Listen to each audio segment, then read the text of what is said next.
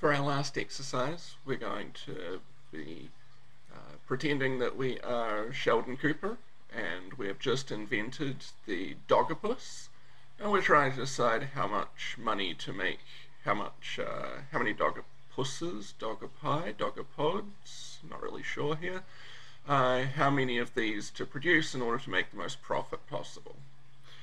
These things are expensive to breed. It's going to cost Sheldon $4,000 for each Dogopus that he wants to produce, and for whatever reason he has to sell them for multiples of $1,000. So we can sell for $4,000, $5,000, $6,000, whatever.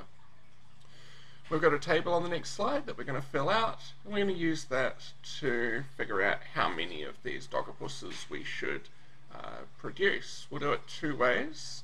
The first way that we'll do it is by calculating out revenue and cost in order to find the profit.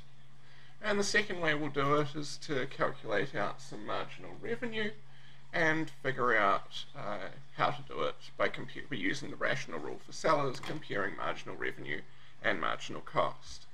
So if you'd like to have a go at this by yourself, please do, and then come back. I'll show you the answers in the next video.